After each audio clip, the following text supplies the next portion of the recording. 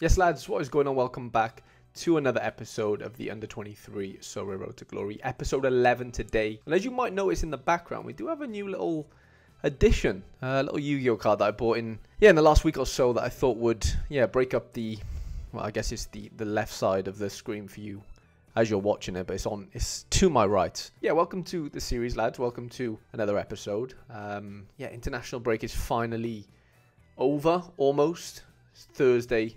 Whilst you're probably watching this, and yeah, this weekend now is back to club football, which is a relief, if I'm being honest. I've enjoyed the international break, like it's been good. I've enjoyed it, but from like a Road to Glory perspective, it's been quiet, which is understandable. I have been playing a bit of rivals. I haven't really had the best of luck / results in there, which we'll get into. But yeah, nothing to look back on in this episode in that sense. Like we're not going to be looking back on any SO5 lineups per se, but we've got a lot to look forward to. So yeah, hope you enjoy the video. Leave a like if you do. Subscribe if you are new to the channel. And if you're completely new to Sorare and you are yet to sign up, there is a link in the description of this video that will get you £50 worth of free market credits once you've purchased your first 5 cards from the auctions. Now, I have updated the spreadsheet to reflect the current floor prices of the Road to Glory right now. Most notably, Dion Bello, by the way, £1.79. His floor price is £6 right now.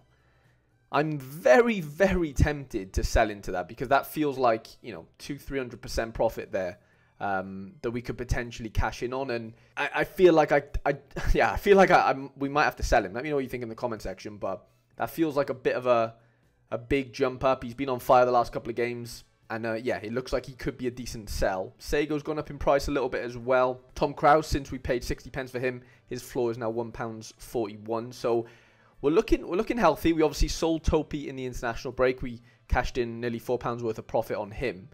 And we're currently looking at a gallery value of just under 25 quid with the same cash balance as we had after selling Topi. You would have seen that exact balance in the last episode. So we haven't bought or sold anyone since. Gallery values, in a healthier position. I think it was at about 20 quid at the start of the international break in episode 10. Episode 11 today, 9 or so days on. And it looks like we've increased the gallery value by floor price of about 20%, which makes sense to me because I said it in the last episode that it felt like we're on a bit of a low in that, nobody plays for 2 weeks basically, any of our cards anyway. So it seems like, they're bubbling up a little bit now. FOMO's starting to kick in and prices are kind of climbing back to kind of where we were, I think, before the international break. Yeah, we're looking healthy. We've got a bucket load of midfielder options for this weekend. We've only got one defender option because Vega and Portugal aren't playing this weekend. So yeah, we're down to Affengrubber, but he has a good fixture from what I remember. So yeah, we're looking pretty. The only one thing that I was maybe going to do, seeing as though this weekend is the Croatian special, and obviously we have an in-season Dakovic, and I think somebody's mentioned it before in the comments to say like, why don't you sell your in-season Dakovic and buy the classic version, which on paper makes sense for most cards, but for some reason with goalkeepers there's not that much of a difference between the in-season and classic price, especially on Dakovic right now. They're both floating around the £7 mark. So if there was a price discrepancy, like say if the in-season, the one I own, was at a tenner and the classic version was at like 6 or 7 quid, I'd probably then scalp it and probably sell the in-season and buy the classic and bank the £2-3 profit. So in theory that does work if I'm not playing in-season, which I'm not. But yeah, there's not much difference. So yeah, there's not much that we really need to do, to be honest, other than maybe sell Dion Bello. Also, I will let you guys know I am giving away another card in this video, so stick around towards the end of the video. I'll let you know who I'm giving away and how you get involved. But yeah, we've got nothing to sort of look back on. We've got the same setup as we've had since game week 10, since we sold Topi, since we brought in Tom Krause. And yeah, things are looking pretty, lads, to be honest. Pretty. Is that a combination of words? Maybe I've just made it up. But I think we'll just sort of get stuck into some lineup building right now, and then we'll go over to Predictor 5, see if our players are set to play. But Dakovic has a home fixture. Sibanek are at home to Ozchek, who haven't really been great recently.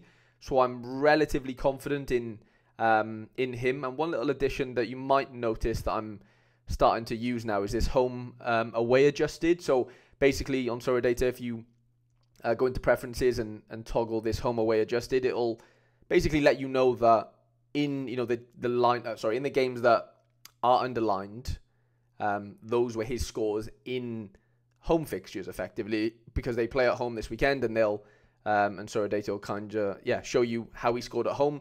I mean, bar the first game, 80, 73, 66. So he has a decent track record.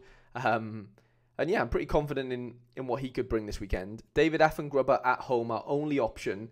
He plays at home to Sporting Gijon, which is a good fixture. La Liga 2 doesn't stop playing during the international break. So Affengrubber did play, scored 28 points. So yeah, positive 0-0 draw at home.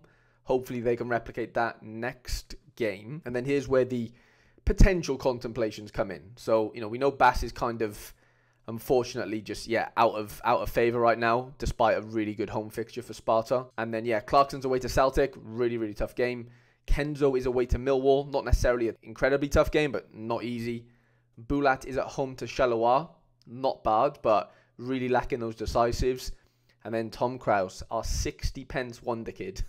AAA pick score. That's got to be the cheapest AAA pick score that anyone's ever bought. 60 pence. Yeah, Luton at home to Watford. Great fixture for them. He's been good the last couple, so he's a no-brainer for me. And then we've got our forward options in Sego and Bello. Bello's at home to Hartberg, and then Sego is at home to Gorica. So two really good fixtures, which I would fancy both to do well in. So we can go over to Predictify and see if there's any Croatian predictions. So there's not. I'm filming this on Wednesday because I have a really busy day Thursday. So yeah, I'm having to film this on Wednesday. Normally, I do on Thursday, and we have predictions basically on every team and every league effectively on Predictify, but they don't right now because I'm doing it early. So it's kind of my fault that I'm doing that. But we do have Rapid Vienna lineups or predictions, and Dion Bello is 80% on to play, which is perfect for us. So I think he's a lock. If I don't sell him, he's a definite lock. Like I said, his last couple of games, assist here, 8.8 AA, and then a goal here, 17 AA is really, really encouraging. 5 shots on target is mental, by the way. So then the only contemplation for me really is Sego, which we'll find out a little bit more about as far as, you know, if we think, or if the predictors think he's gonna definitely play or not. And then it's, basically him, Bulat, or Kenzo. I think Bulat probably gets the nod if Sego isn't 100% on to play, as far as how the predictors see it. We'll have a little look at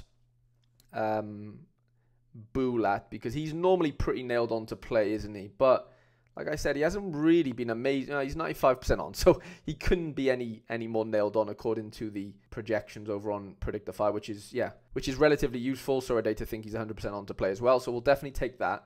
I think that's the safer play for now, and I'd probably captain Bello, to be honest. I'd fancy a couple of DAs there. Like, I'm not normally someone that loves captaining forwards, just because, like, most of the time they struggle to get, like, all-around score. Like, you know, these days, getting your captaincy right is, like, the most important thing in Sorare. Like, when you're lineup building and stuff, and like, you really need your captain to be getting, like, high 70s and above, ideally, because, otherwise it becomes really tough. But you know what I'm going to say, lads? 5 home fixtures. And it would still be 5 home fixtures even if we played Sego as well. So it screams potentially our best score ever. Like, I'm kind of predicting now, hold me to it, that this might be our highest score of the series, of the season. With all those fixtures, with how they are, as far as... I know they're all, like, just because they're home, it don't mean they're good fixtures, but they're home and they're all good fixtures. Maybe the Charleroi fixture isn't amazing as far as the probabilities for Standard Liège to win that one. But if we turn that into Sego, it turns into, you know, a 56% win percentage. So ideally I want to go in with this, but if there's worry or doubt around Sego, I probably won't risk it, and I'll probably go with Bulat, because Sego did come off the bench last game. It was against Dynamo, so maybe they didn't feel like they needed him in that sort of game, which is understandable. But in a home fixture, you know, at home to Gorica, you'd like to think he'd be utilised, but what do I know? So that's probably what we're going to go in with. We did get relegated last game week, which is, not a problem. We don't mind the Division 3 challenge. I'm just having a... there we go. So Division 3, and we've got a Division 4 entry as well. I think with the lineup we've got, or the potential lineup we've got to be going into Division 3 with a lot of confidence there. Just over 2,000 players right now. Top 25% get boxes, and then top 235 players get a card. Okay, you can hold me to this one. I predict we finish in that top 235 this weekend. And if we don't, I'll give away 2 cards in next week's episode. So I'll give away 1 anyway, but I'll be giving away another one on top to make that 2 giveaways, or 2 cards given away in episode 12. Hold me to that. If we don't hit top 235 if I'm proven wrong. But I'm sticking my neck on the line and saying, yeah, we'll definitely hit top 235 this weekend with the lineups and with the matchups we have. So we might as well just throw our lineup in for now. And yeah, Division 3 is all locked and loaded. Like I said, we've got nothing to kind of look back on this weekend, on this past weekend, because it was international break, of course. But I will do. I think somebody mentioned it a few weeks ago, and I haven't really done it recently, but I do. I mean, I do like doing it. It's just doing a bit of scouting for this weekend, basically. There might be a couple of you guys that are in need of some players for under 23 potentially. So I'm going to go over to the pick scores on Sorare data. I'm just going to have a little look through, who's rated quite highly this weekend, who's expected to score pretty well between all four positions: goalkeeper, midfielder, defender, and forward. And then we'll probably, close the episode off there. But I'm looking for like value, basically. I'm not looking for like Yamal or Haaland. Like those are the obvious ones. I think Struker's there is really catching my eye at £7. I don't know whether you can pick up his forward card for that. I'm going to have a look because he has forward and mid cards. Let's have a look if you can pick up his forward card.